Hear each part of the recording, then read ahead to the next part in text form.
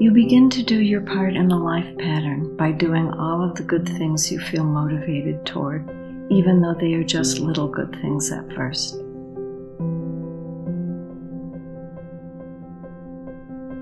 So I got busy on a very interesting project. This was to live all the good things I believed in. I did not confuse myself by trying to take them all at once. If I was doing something that I knew I shouldn't be doing, I stopped doing it. I always made a quick relinquishment.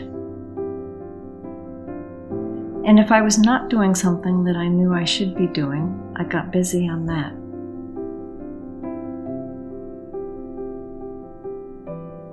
It took the living quite a while to catch up with the believing, but it finally did.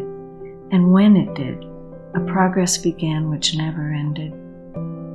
As I lived up to the highest light I had, higher and higher light came to me.